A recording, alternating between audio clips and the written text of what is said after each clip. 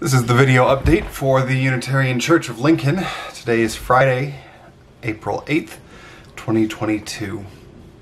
You know, as we move into April every year, this is a time of year where we have a whole bunch of holidays all at once. Next week in the Christian tradition is Holy Week. We'll have a service next Thursday night for Maundy Thursday. We do that just about every year.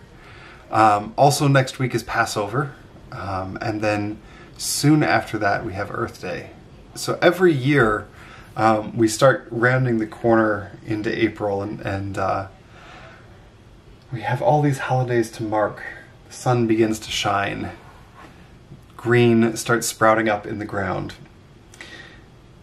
But if I can be serious for just a moment, there's actually one observance that is more important than any of those holidays, that also comes with the with green grass and a chance for rebirth and new beginnings, and that is that today is the opening day for the Orioles.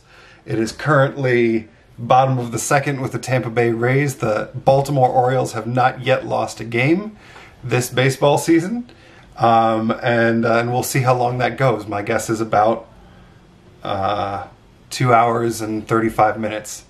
Hope springs eternal, though.